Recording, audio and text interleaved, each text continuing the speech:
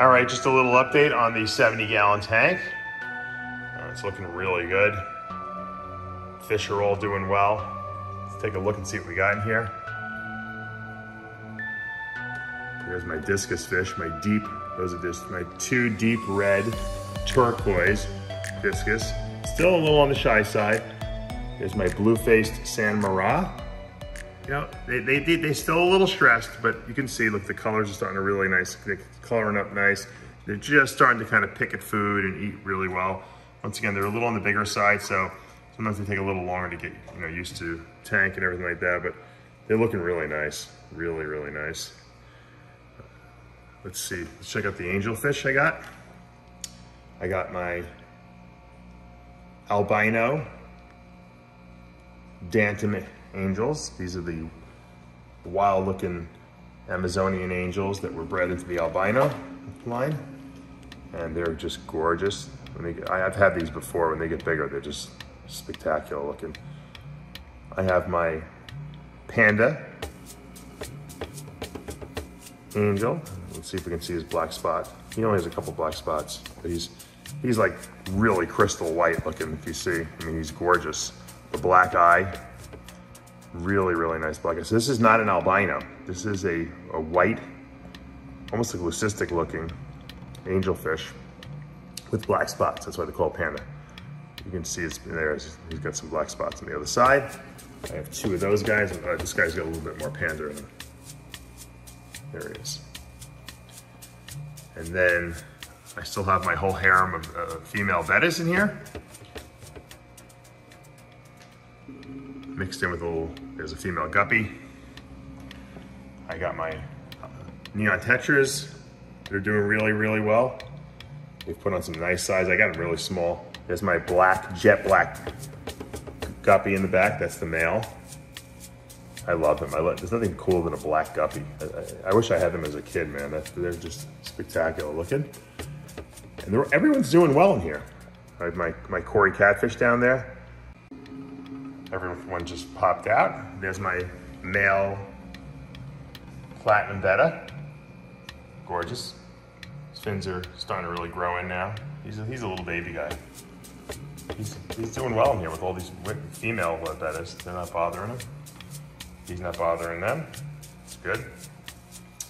Where's my long fin panda catfish? Or Panda Cory.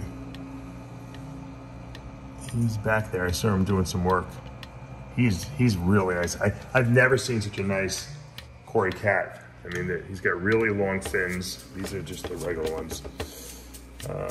There's another guy in here. Let's see if we can catch him. No, we'll see. We'll look for him after.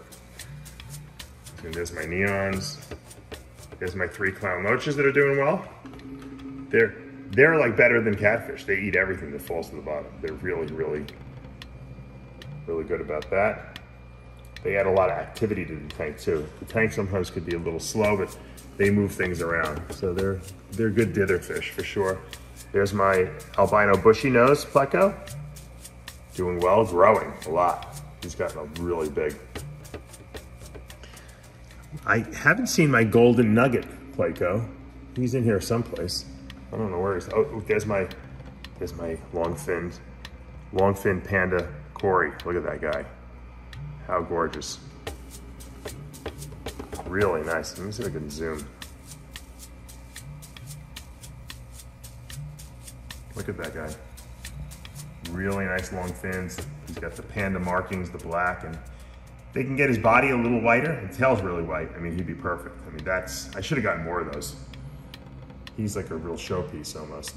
Yeah, I really like him a lot. All right, what else we got in here? Look at that Galaxy Betta. Really nice.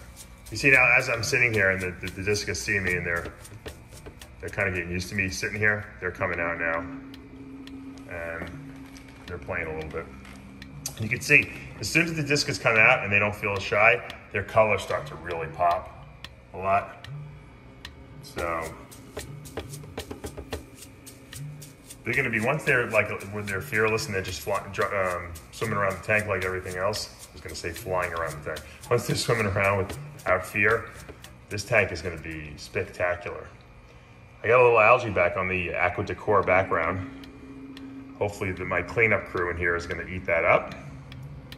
There's more fish in here now, so there's gonna be more waste products. I'm gonna have to do some more water changes more frequently, obviously. But I think, you know, once the tank reaches like a homeostasis, a balance with the nitrates, and, you know, it cycles a little even better than it is, I think we'll be fine. There's enough live plants. These are all live plants. There's my wisteria that I got my Amazon swords, which are doing okay. You know, they're okay. They're growing for sure. Some of the leaves are getting a little weird looking. Java fern.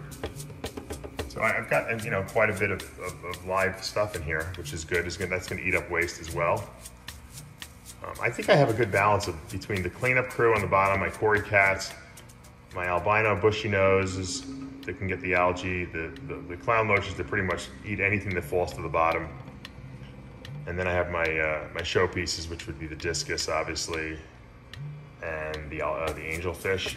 And then I have my really nice dipper fish, my neons, which add a lot of blue color to the tank. I have my female bettas, which are really cool. I mean, think about the bettas, how they looked, you know, 20 years ago. They were horrible looking. Now they're like gorgeous. And then I have my male betta, if he ever grows his fins back there. You know, he'll be a showpiece. I hope everyone gets along. You know, at some point, I don't know, you know, discus fish are cichlids, same thing with angels. I don't know if they're gonna get aggressive. Hopefully not. They're really not aggressive fish, and if you keep them well fed, the tank should be pretty solid. So I'm really kind of happy with what I'm seeing right now. It's, again, really nice looking tank. I kind of envisioned what I wanted it to look like, and this is pretty much it. I would love to put another couple of discus in there. I just don't think there's enough room in here at this point. If I didn't go with all the angelfish, I think it would be fine, but I did. So I got 4 angels. These angels are gonna get bigger. The discus can get bigger too. Knowing myself, I'm gonna probably want a bigger tank. My wife will divorce me though. With all the snakes and all the pond stuff I have, I don't think I'm gonna be doing it, but anyway, this is the update on the 70-gallon. Hopefully you guys are having a great day. Hopefully your new year has been good to you, better than 2020. Once again, do what you love. If you love fish, man, buy a fish tank. It's very peaceful. It's very relaxing. It's like a little packet of nature in a little box, basically. And you can create your own ecosystem like I did here, you know, with live plants, sand, different types of fish that all kind of coexist at different sizes. And I've done a lot of fish tanks. I've done the monster fish tanks. I got the monster ponds outside. We're gonna be, you know, continuing to showcase. Matter of fact, I have a leak in one of my little mini pond. I'll show you that maybe in a couple days and what my solution is gonna be. But for now, man, as far as the fish tank goes, this is something that I'm really kind of excited about and proud of, and watching this thing evolve.